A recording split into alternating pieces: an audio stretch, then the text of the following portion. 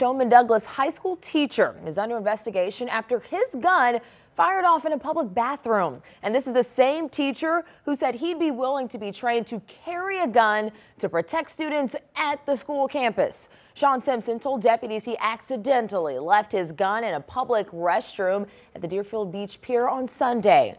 Well, a homeless man found that gun and fired it. Simpson heard the gunfire, ran back into the bathroom to take the gun from him. Simpson was arrested and charged with failing to safely store a firearm. The school district says no disciplinary action will be taken against him.